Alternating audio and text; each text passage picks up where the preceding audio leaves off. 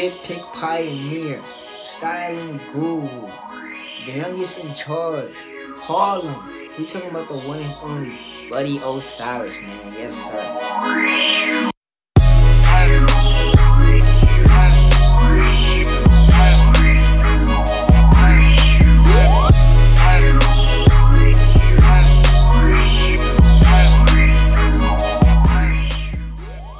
What is up, you guys, man? Welcome back to my channel. You know, I appreciate all you guys tapping in each and every time, man. If you're new to the channel, please stay a while, because this is the flyest community on YouTube, and it's really just a great community. We talk about everything fashion, everything fly, everything jiggy. We talk about it here, man. So hit that subscribe button, hit that bell, hit that like button, and stay a while, please. But today's video, we talking about Bloody Osiris, man. And I started this little series just to highlight the important icons in the fashion community. Last time we talked about Nigo, who is a designer, so I wanted to talk about a stylist this time, because stylists really don't get the credits they deserve. They really out here styling your favorite famous people, rappers, singers. They styling them, but they don't get the credit they deserve because no one really knows about them. Like, I like to think about it like the producers in the music world is the stylists in the fashion world. They go hand in hand, so they really need more attention if you really think about it. So what better way to start than with Bloody Osiris? I know you guys, a lot of you guys don't know about Bloody Osiris, but I wanted to highlight him because he's so different. He's so the proportion king, I like to call him, man. He's so different. He's out this world, and everybody just have him on his radar. So I just wanted to highlight him. There's not too much information out on him, but I did my best to, you know, watch different videos, you know, read different articles, and find the best information I can for y'all to have a great video, of course. So with that, we're gonna stop talking and we're gonna get right into the video and talk about the one and only Bloody Osiris, man. Okay, so Bloody Osiris was born July 25th in Harlem, New York, 1994. Right? I'm telling you, if you don't know about him yet, you will know about him very, very soon, because he's big. Okay, so as a kid growing up in Harlem, Bloody, he said he just dressed like everyone else, but in Harlem, that means he was always fly, because Harlem is fly. Like this, he talks about in an interview with Hypebeast that the competitive nature of Harlem, from, you know, White Tea Wednesdays to all that just had him fly. Like, he was fly, but he just dressed like everyone else. Clothes was always at a forefront, but it was never the Bloody O we know today. So then he soon, as growing up, he finally started to find himself. In the early 2000s, he started to, you know, mix match, you know, that high designer like Rick Owens and all that with like just regular streetwear like V-Lone and Supreme and all that. He started to mix to find his own style that no one else had at the time. So this took off, like, really. And this is when Instagram was starting to come up. This is early 2000s, so Instagram was a baby at the time, starting to get some traction. And Bloody Osiris treated Instagram like a job. He actually, in the same interview with Hypebeast, he explains that, like, social media is hustling. Like, he said his social media is hustling, but like, you can't get in trouble for it and you're not outside. Like, he took that very seriously, and he just used his brand to gain a following. And off that following, he just started to blow up small. He started just getting a name for himself in the streetwear community. So Bloody Osiris, he said he was good in school, but he didn't really go that much. I'm pretty sure he went to college as well.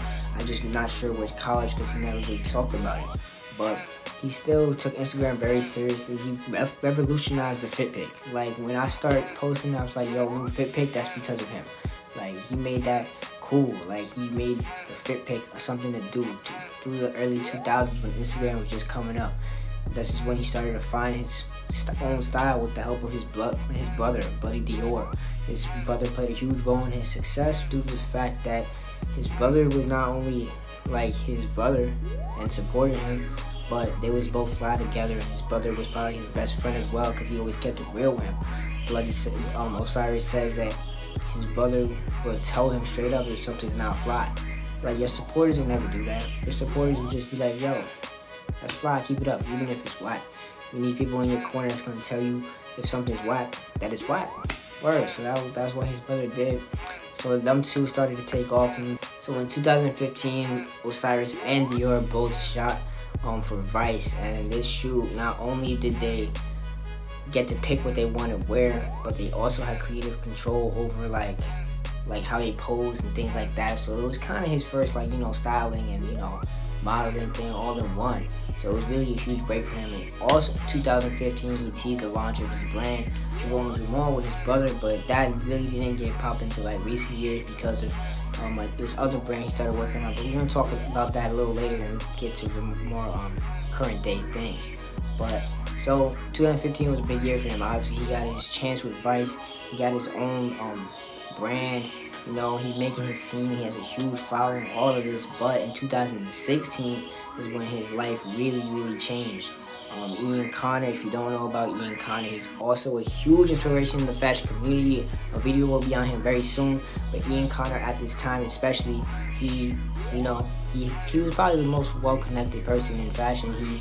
In streetwear fashion, I'm sorry. And you know, he really as controversial as Ian Connor is, if you do know about him, he's very controversial, but he really launched a lot of people's careers, Bloody Osiris being one of them. This is because in 2016 he gave him the chance of a lifetime. That's, you know, he had a hand, you know, in selecting the models for Kanye West, you know, Yeezy Season 3 fashion show, and he invited not only Bloody Osiris but Bloody Dior as well, along with Lil Yachty and a couple other people.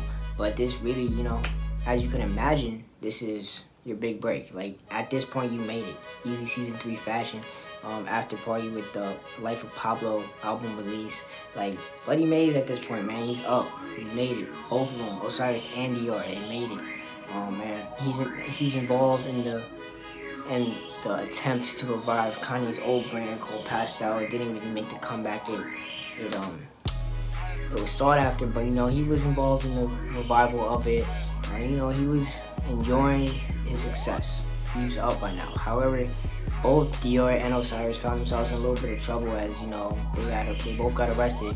I don't know what for. I can only speculate, and I don't like speculating, but all I know is Dior got arrested after an altercation with Uno the Activist because they had beef. Uno the Activist and the Blood Brothers both had beef. So people say that Bloody Osiris was involved in that. You know, I don't know. I don't like to speculate, none of that. I'm just saying he did get arrested. He talked about in a interview with Hypebeast that he doesn't really do interviews. So I keep saying interview with Hypebeast because that's really like the only interview he did. But he talked about how he was really on the plane from like Spain, I think it was, and now he's eating good, and now he's in jail. Like, it was like it's probably the lowest point in his life, to be honest with you. But he bounced back very well, as you know, they didn't miss a step. They came out, no trouble, they did their time, now they're back, and they're smarter, and they're trying to blow up, man, for real. So now he's coming back. 2017, Virgil flew Bloody Osiris out to some model for his 2017 Off-White, you know, runway. Also, his Paris runway, I believe. Also, to style some of the models in the Off-White.